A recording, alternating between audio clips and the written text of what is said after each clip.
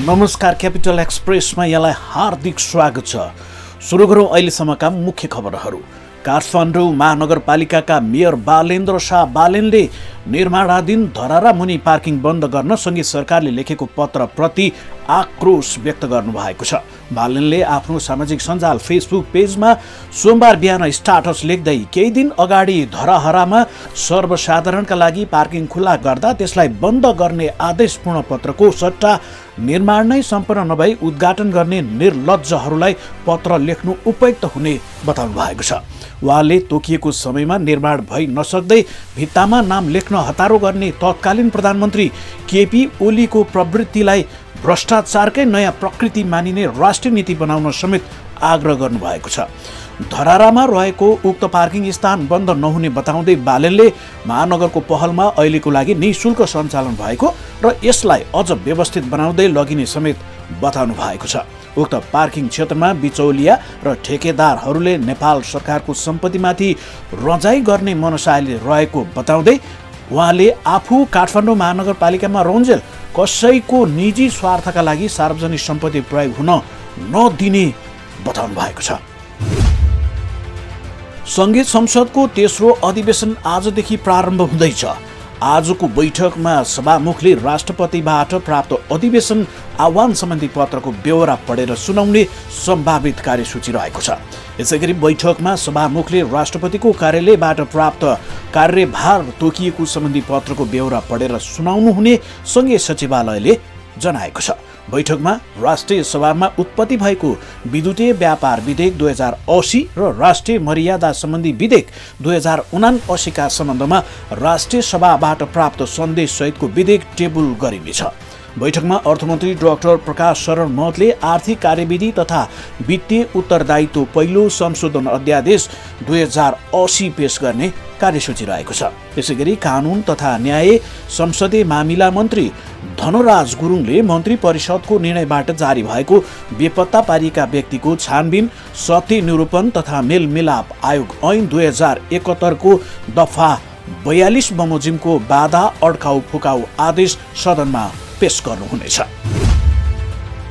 आज दिउँसो कोशी प्रदेश लगायत देशको बाँकी पहाडी भूभागमा आंशिकदेखि साधारणतया बदली रही बाँकी भूभागमा आंशिकदेखि मौसम मुख्यतया सफा रहने जल तथा मौसम विज्ञान विभागले जनाएको छ।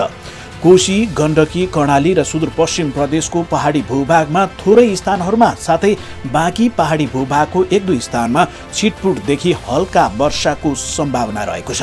कोशी, गण्डकी, कर्णाली र सुदूरपश्चिम प्रदेशको उच्च पहाडी तथा हिमाली भूभागका थोरै स्थानहरूमा हल्का हिमपातको सम्भावना रहेको छ। आज राति देशको पहाडी भूभागमा आंशिकदेखि साधारणतया बदली रही बाँकी भूभागमा आंशिकदेखि मौसम मुख्यतया सफा रहनेछ। कोशी, गण्डकी, कर्णाली र सुदूरपश्चिम प्रदेशको पहाडी भूभागका 1-2 स्थानमा छिटपुटदेखि हल्का वर्षाको सम्भावना रहेको छ।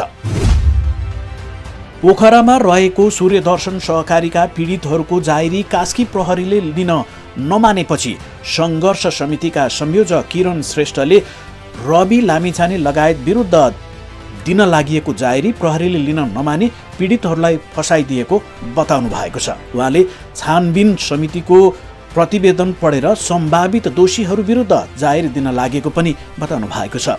उपाय नलागेपछि पीडितहरूले कम्पनी र पारिवारिक विवरण प्राप्त भएका विरुद्ध मात्रै अर्को जाहेरी बनाएका छन्। पीडितहरूले पूरक अनुसन्धानको माग गरेका छन्। उनीहरूले जिल्ला प्रशासन, पोखरा महानगरपालिका, पोखराको सहकारी महाशाखा, उच्च अदालत, जिल्ला अदालत र जिल्ला प्रहरी कार्यालयमा पूरक अनुसन्धानको मागपत्र बुझाएका छन्। आज सोमबार मुलुकभरका फिल्म हलहरू बन्द हुने भएका छन्। नेपाल चलचित्र सङ्घले सरकारले लगाएको अव्यवहारिक करहरूको खारेजीको माग गर्दै साङ्केतिक रूपमा मुलुकभरका फिल्म हलहरू बन्द गर्ने निर्णय गरेको हो।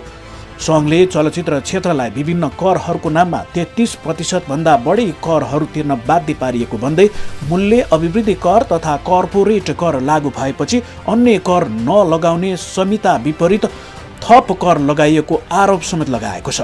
संहिता विपरीत चलचित्र विकास शुल्क, स्थानीय मनोरञ्जन कर लगायतका विभिन्न करहरूले चलचित्र व्यवसाय सञ्चालन गर्न नसक्ने अवस्था भएको जनाउँदै सङ्घले मूल्य अभिवृद्धि कर बाहेकका अन्य अव्यवहारिक करहरूको खारिजीको माग पनि गरेको छ। सङ्घले कोरोना महामारी अघि देशभर 450 वटा चलचित्र हल सञ्चालन रहे पनि अहिले 159 वटा मात्र हल सञ्चालनमा रहेको समेत जनाएको छ। यस्तै चलचित्र सङ्घको निर्णयमा ऐक्यबद्धता जनाउँदै क्युएफएक्सले पनि आफ्नो सबै हल सोमबार बन्द रहने बताएको छ। सरकारले अव्यवहारिक कर लगाएको भन्दै खारिजीको माग राखेर देशभरका हलहरू बन्द गर्न लागि हो। दक्षिण पूर्वी लेबनानी गाउँ अल तब्बैहमा इजरायलले गरेको हवाई आक्रमणमा विगत 24 घण्टामा 2 हिजबुल्लाह लडाकुको मृत्यु भएको छ। साथै 2 जना सर्वसाधारण घाइते भएका छन्। सिभिल डिफेन्स र मुस्लिम स्काउट एसोसिएसनका आधिकारिक स्रोतहरूले हवाई हमलाले 4 भवन पनि ध्वस्त पारेको जनाएको छ। गाउँका अन्य घरहरूमा पनि आंशिक रूपमा क्षति पुगेको छ। लेबनानी सैन्य स्रोतहरूले इजरायली लडाकु विमानहरूले गत 24 घण्टामा सीमा क्षेत्रका लक्ष्यहरूमा 21 आक्रमणहरू गरेको बताएका छन्। दक्षिणी लेबनानको 25 सहर र गाउँहरूमा धेरै आक्रमण भएको बताइएको छ। विश्वकप फुटबल 2026 को फाइनल खेल न्यू जर्सीको मिट लाइफ स्टेडियममा हुने भएको छ। विश्वकप फुटबलको फाइनल खेल 2026 को जुलाई 19 मा हुने तालिका रहेको छ। प्रतियोगिता मेक्सिको सिटीको एजटेका स्टेडियममा जुन 11 बाट सुरु हुनेछ। मेक्सिकोको 3 मध्ये एक देश हो जसले सन् 2026 को विश्वकपको सह-आयोजना गर्दैछ। प्रतियोगिता मेक्सिको सहित क्यानाडा र युएस मा हुनेछ। प्रतियोगितामा 39 दिनसम्म चल्नेछ।